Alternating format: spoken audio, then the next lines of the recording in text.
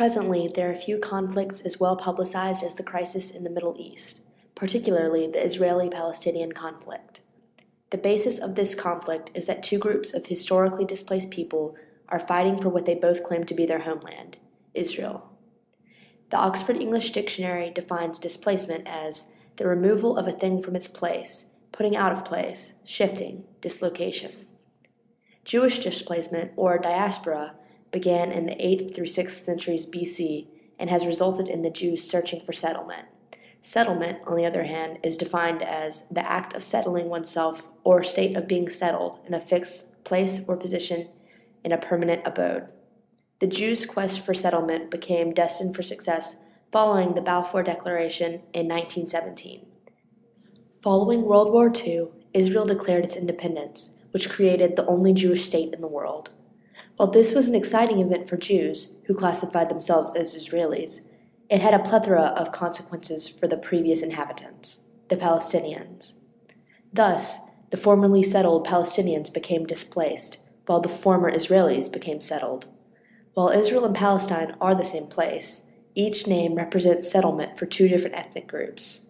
The establishment of Israel as a Jewish state in 1948 can be pinpointed as the time where each group becomes either settled or displaced. Therefore, displacement can be broken up into two parts: Jewish displacement before 1948 and Palestinian displacement after 1948. One of the consequences of displacement is a loss of identity. This can be seen when examining the Spanish Inquisition.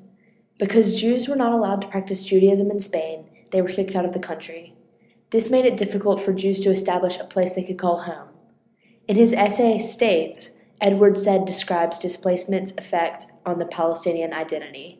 He writes, "Identity, who we are, where we come from, what we are, is difficult to maintain in exile. This means that Palestinians have no identity because they have no home. And a main part of what one's identity is where they're from. For Palestinians, Palestine is home. But because Palestine no longer exists, an identity crisis for the Palestinian ensues.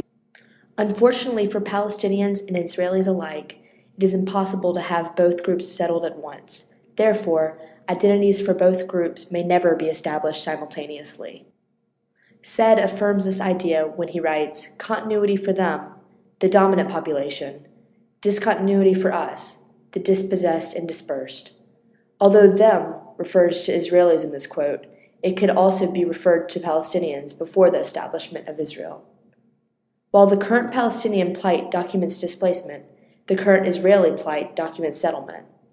On May 14, 1948, Israel declared its independence. On that same day, David Ben-Gurion stated, "The state of Israel will be open to the immigration of Jews from all countries of their dispersion." At this moment, the Jewish people attained an identity. The establishment of a homeland effectively replaced the displacement Jews had felt for centuries with a newfound sense of settlement. Even though the Israelis have achieved settlement, the struggle to maintain said settlement will persevere. Contrarily, the Palestinian struggle to fight off displacement and achieve settlement persists. Unfortunately, for both the Israelis and Palestinians, it is improbable for both groups to be settled at the same time. Therefore, displacement will likely continue to exist forever.